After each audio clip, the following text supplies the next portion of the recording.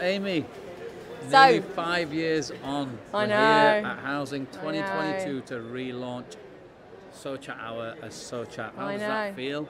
Good. I can't believe that I'm still talking to you after 5 years, but at least SOchat's still here.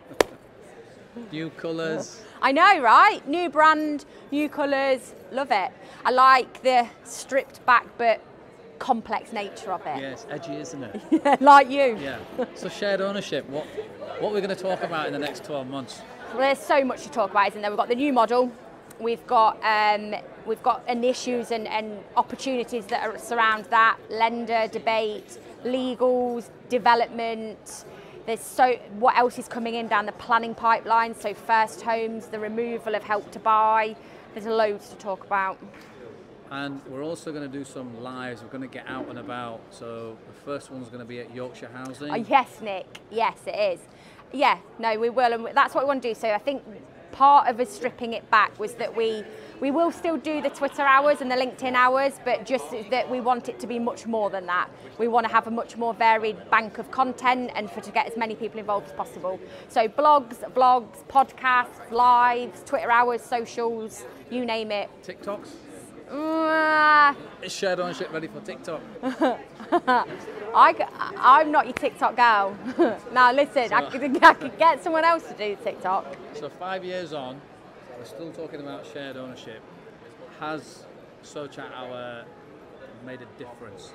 Yeah, I definitely think. I think just by who we've had along today, you know, we've had Gavin Smart, we've had Joe Richardson, we've had some real big names come and support us, and they continue to support us and have supported us from the beginning.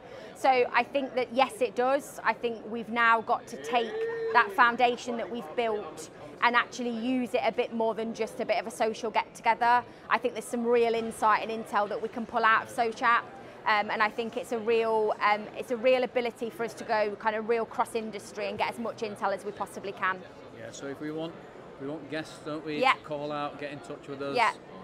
And come on the podcast and the live streams and talk about shared ownership. Yeah, and I think what I'd like as well, like we've always said, haven't we, that we're not going to shy away from those tough debates and questions.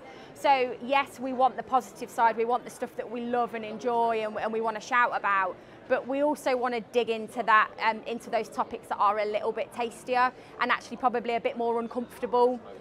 We want those people that maybe don't think that SOchat Hour resonates with them or shared ownership resonates to get in touch and be part of it. Absolutely, that's what we don't want it. We never wanted it to be an echo chamber. No.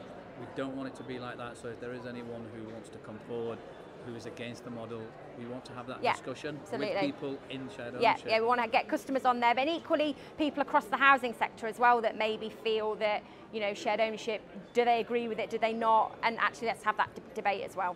Brilliant, can't wait.